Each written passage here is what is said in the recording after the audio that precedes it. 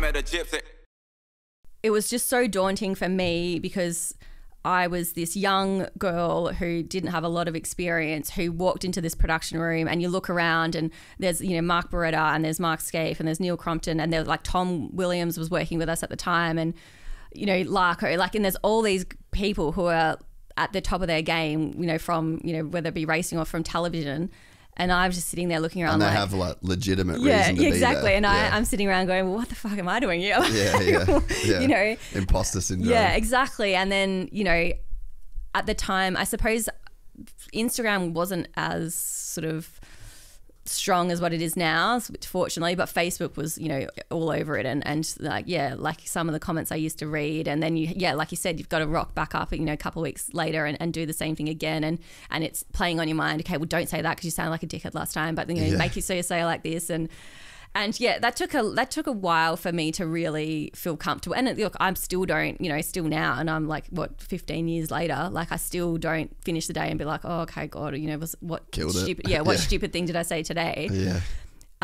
But you just get better with dealing with it, and you get better at like being able to, you know, if you see a bad comment online, you know, you can handle it better than what I used to be able to handle it. Yeah, that is hard, and that's definitely a skill to learn. I think the first time I really had to deal with that was 2018 with the Chad Reed podcast, because it was on such a big platform, a different level to what it was before. He'd never done one before, and it was a few hours and whatever.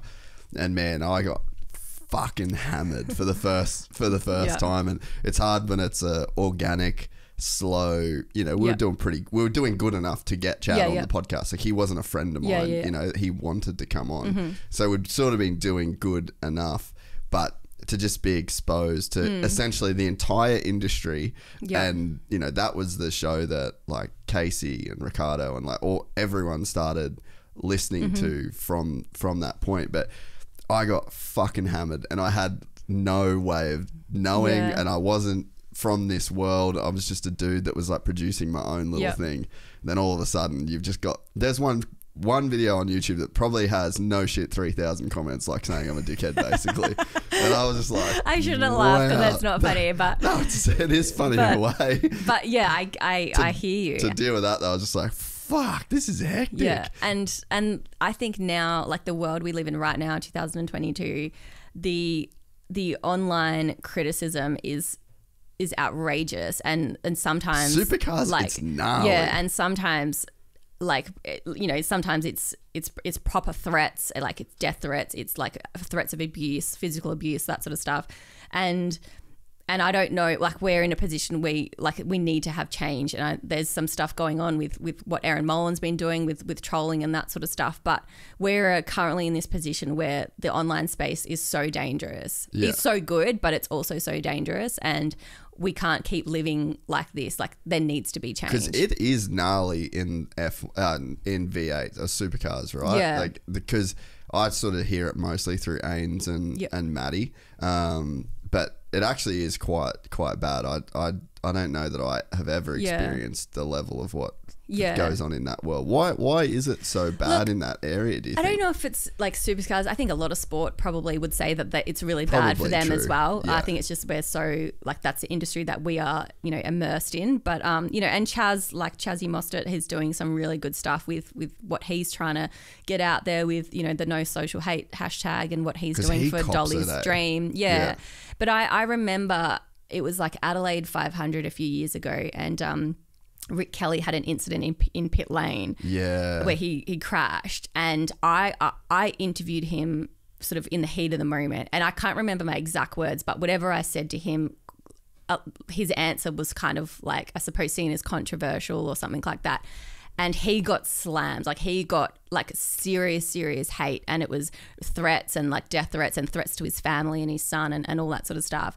And it knocked me for six, because I was like, I'm the person who put the microphone in his face that led to him saying what he said, and therefore led to like, and I really took that quite hard and quite personally, and I really struggled to navigate how, well, this is my job as a reporter, as a presenter, is to get the information, but I need to ensure that I'm doing it. You want to also protect the drivers. Exactly, and I don't want to put anyone under the bus, and it was a real difficult time for me to just like work out, well, hang on a second, like, how do I do this? Like, how do I ask the right question that gets the response I want without like ensuring that they're still protected in a way. And I had some, again, I was lucky. I had good people around me who sort of got me through that. And it probably sounds dramatic to someone, but it's a sense of responsibility because of what's going out there, and yeah, we're in this position now where like it doesn't matter what people say, people are going to be annoyed. Like you're never going to please everyone, which is I suppose a thing you've got to get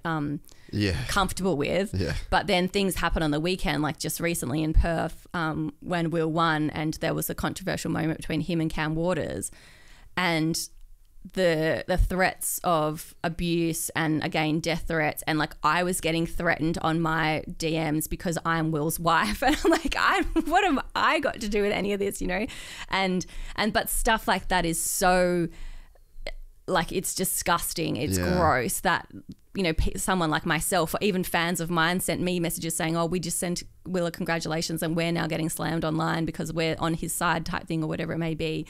And that's the stuff we need to get rid of. Like that is, you can be passionate about your team and passionate about a sport, but threatening violence or threatening, abuse and all that sort of stuff and personal threats is just, there is absolutely no excuse for any of that. Yeah. And that's the weird thing is that it's just a game essentially, like that. Correct. We're just here watching. Yeah. Oi, Rains, can you get Griff to turn that AC on and close the vents? Super hot in here. Yeah, it's starting to heat up. Yeah. Get him to make it cold too, if possible. Yeah.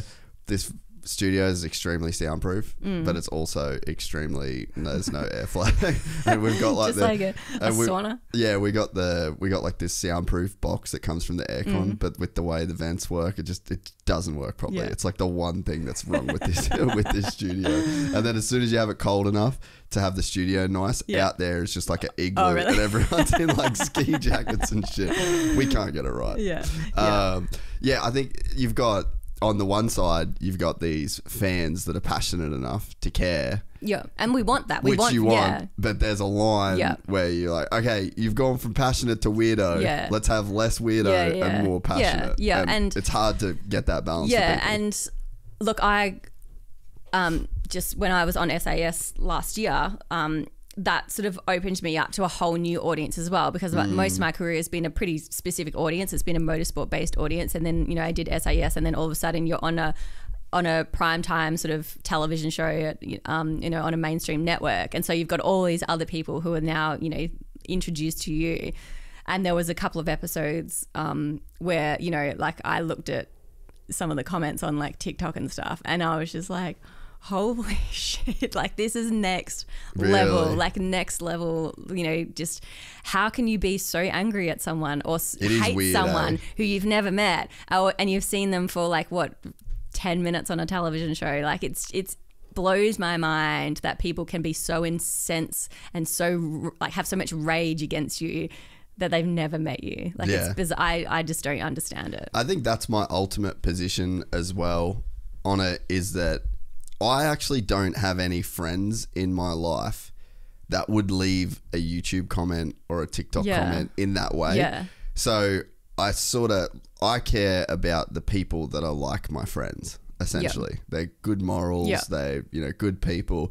If they think I'm a dickhead and they want to say it to me, they're not going to leave a comment on YouTube or my Instagram. They're going to talk to me. And so it's like, I guess I figured out that I can't take stock in what those people kind of say. And I also think it's nice when you reach a point on your Instagram or your TikTok where you actually can't keep up with the comments. So you just don't go there anymore because it's not like a place that you can have any kind of legitimate discourse. Like there used to be a way on Instagram where if I commented and someone replied, I'd see that reply and you could sort of have a conversation. And now we just don't have that. So and I think, and then people ask me this all the time, like, how do you deal with the trolls or the negative comments? And I think I'd struggle to believe you if you said you'll never, ever, ever, ever like care. Like, I think everyone always has an element of, oh, that's pretty rude. Or like, hold on, that's, like that sort of cut, deep a little bit. Well, that. I think my take on it is, sorry to cut you off.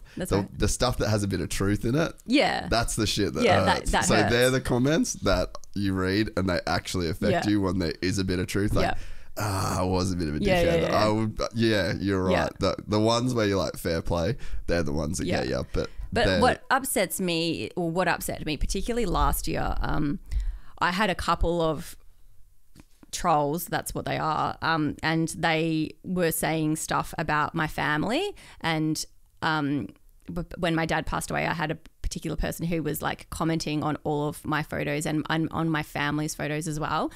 And I was like, look, I put my life on Instagram and I put, what I want out there, and I'm comfortable with that, but do not dare touch my family and like, do not bring them into this. They didn't choose this. Yeah. They didn't choose to be, part of a public life. I did. So that seriously crossed a line for me. And, there was absolutely no excuse for anything like that. If you enjoyed this content, please like and subscribe. And to listen to the full 3-hour podcast, search Gypsy Tales in your favorite podcast platform or click the link in the description below. Gypsy Gang.